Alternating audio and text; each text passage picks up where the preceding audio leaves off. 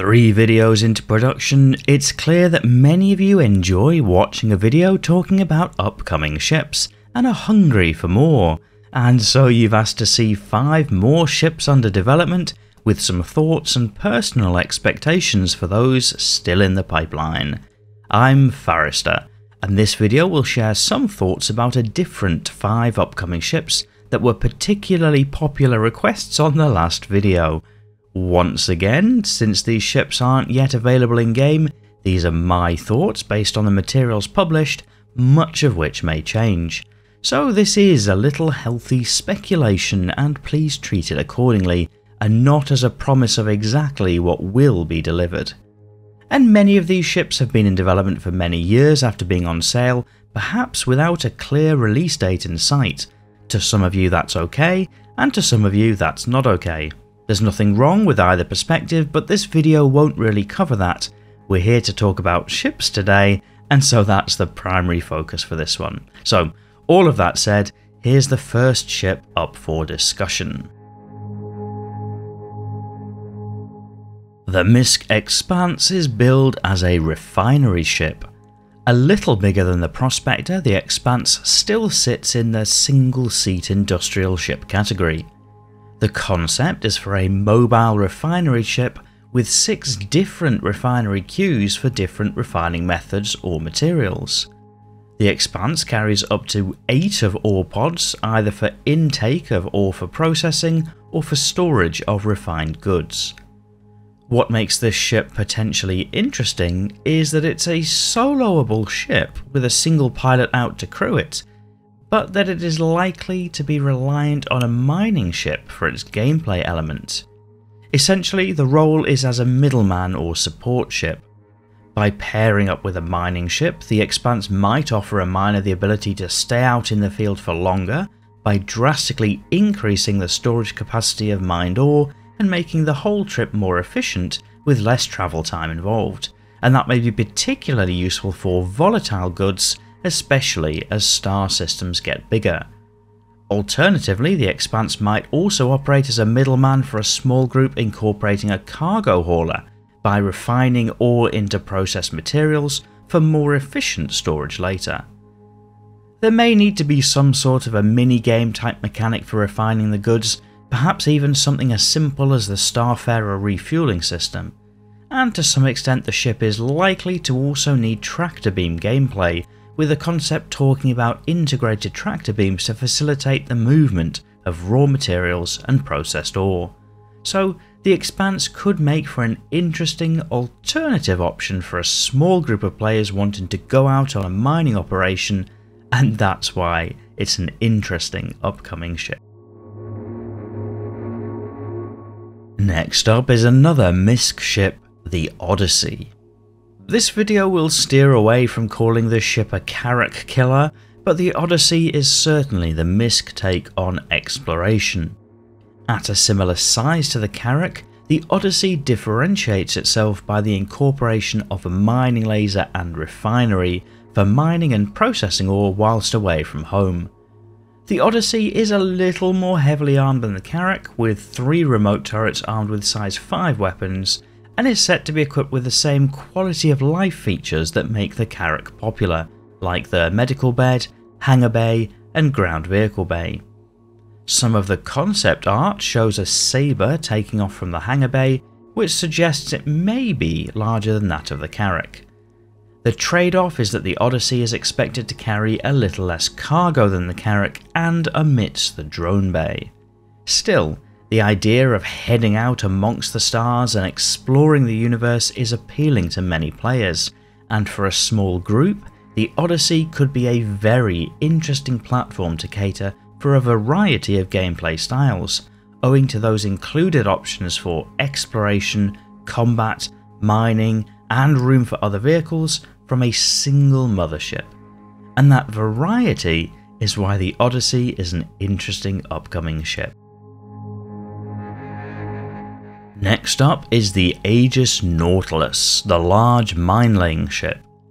The Nautilus appeals to many owing to 3 deployable options: a homing mine, a sentry mine with onboard turrets, and a minesweeping drone for clearing up mines.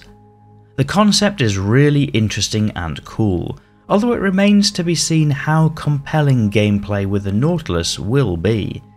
That's due to the nature of mine warfare, as a less active combat engagement and often as a strategic rather than a tactical asset. Mines are traditionally used as area denial, which can be useful in two-dimensional land or sea, but in the 3 dimensions of space may be of more limited utility. That said, the potential for relatively hands-off protection options for an operation could mean that for smaller groups of players, hopping in with a Nautilus first to put down some mines or turrets could then free up players to be able to do something else, like fly combat air patrol or take part in a salvage exercise. So it may be more one of those ships that doesn't stick around, but offers something useful to a group anyway. Although I may be wrong, I'll be interested to hear from any Nautilus owners in the comments. It's also worth noting that in game lore, the Nautilus is a very old ship, over 400 years old, and accordingly has its own look and style to it, which may appeal to many players. And those elements could make the Nautilus a potentially interesting upcoming ship. It can be quite challenging to select just 5 ships for these videos, especially since there are many ships as yet unreleased, so I'm sorry if the ship you're most excited about isn't covered. Maybe you can let me know your suggestion in the video comments, and who knows, perhaps that might once again prompt another video to cover your preferred ship, if you enjoyed this one.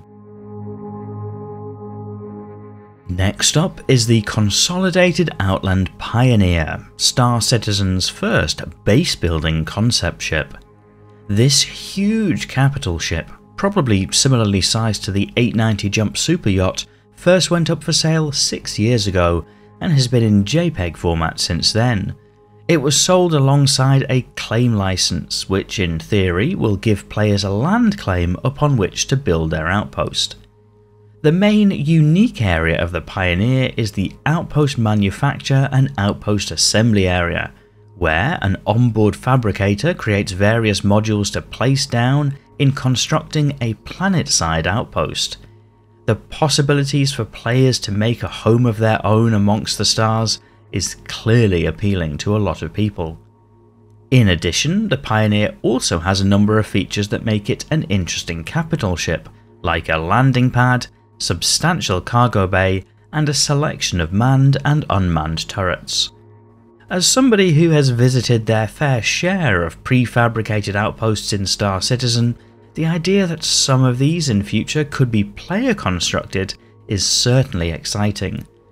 Equally, that's a technology that's fairly unique to the Pioneer and is so vastly different from others in game, it wouldn't be surprised if it was a long time before we see such gameplay.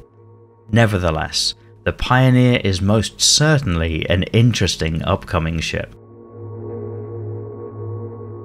Finally, for this video is the Hull E. The MISC Hull E is one of, if not the biggest player-ownable ship that is expected to be introduced to the game, and is all about hauling cargo. A lot of cargo. Think massive supertanker with a mind-blowing capacity for cargo containers, probably well into the thousands of SCU.